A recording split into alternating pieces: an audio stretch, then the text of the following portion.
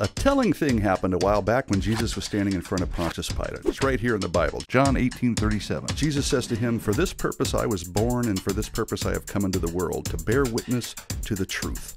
Everyone who is of the truth listens to my voice." Now, Pilate says this. Wait for it. He says, "What is truth?" Shabam! There it is, the big kahuna, the spicy enchilada, the fizzy lifting drink, the question of the ages. And it's not much different today, which is why you hear claims like, "It's true for you, but not for me," or "There is no truth," or "Truth is relative, bro," or the ever so popular "Speak your truth." Now, these things all sound nice and sweetie sweet, but what in the world do they mean? Well, let's take "It's true for you, but not for me." Now, in all honesty, doesn't the person who says this to you want you to believe what he's saying? He's assuming that his relativistic claim is universally true, right? Everything is relative, I guess, except his relativism. Now, if something can only be true for me, which it can't, then it doesn't apply to you or anyone else, so what's the point in saying it? But if it is true for everyone, then the claim is wrong, because it's only claiming to be true for me and not for you. Get it? Okay, maybe it's not clear right this second, but things that contradict themselves, like this claim, cannot be true. What about the claim there is no truth? Oh, yet another statement that demolishes itself by its own standard.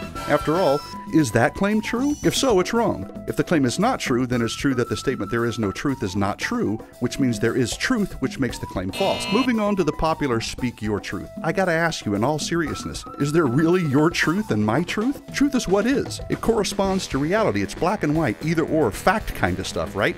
Tiny Tammy tossed the toy pterodactyl tenderly into the Thames that Tuesday, or she didn't. It's pretty simple, really. Truth is truth, and it doesn't change with the pronoun. Now, you might disagree and throw your hands up in objection, that is, until, of course, you are on the receiving end of a lie, somebody else's truth that contradicts reality. Let's say you deposited $100 into the bank yesterday, but the banker's truth is that you didn't. Your sweet hundo, gone. Oh no. Let's say you got every answer on every test right, but the teacher's truth is that you flunked the whole grade. Now you have to repeat it. Your summer, gone. See, I think you get it. And I think you'd be fighting pretty hard for the truth, the thing that corresponds to reality in those specific scenarios, because lies, other people's truths that aren't true, have huge consequences. Relativism is not only flawed, it's unlivable and unsustainable. And let's be honest, nobody wants a relative answer when they ask a real question, especially if it's directions to a gas station when you have to go to the bathroom. But wait a second, what if I say, my favorite candy is M&M's, and you say your favorite candy is Snickers?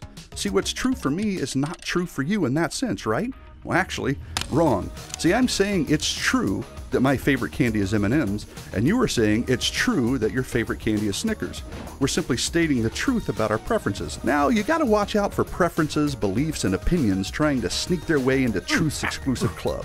After all, you can prefer that you have a blue hat when you only have a white one, but it doesn't change the facts. You can believe the moon is made out of cheese, but it doesn't make it true. And it might be your opinion that 5 plus 5 is actually 13, but you'd be wrong. See, tricky word games don't change the truth. They get you nowhere. As Double Dubs would say, you get nothing, you lose. Good day, sir. But what about morality? Ah, that's the big one. One person thinks it's wrong to commit adultery, and another thinks it's not. So the one might say, "I'm glad you have your truth, baby, but it doesn't work for me." First of all, what you think about the truth doesn't change it. A thing is either true or not, even moral duties and obligations. Second, truth is not dependent on the subject, that is, you or me. It's objective.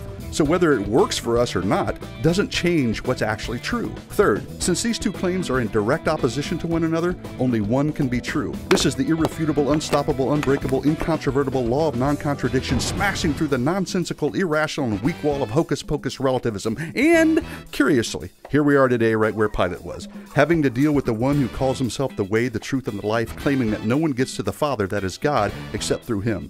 That's either true or it's not. And we can either deal with it head on, or we can, like Pilate and like Romans declares, suppress the truth and unrighteousness, which leads us to make claims like, what's true for you is not for me. Truth is relative. There is no truth, etc., etc., all of which heretofore have been debunked. Adios.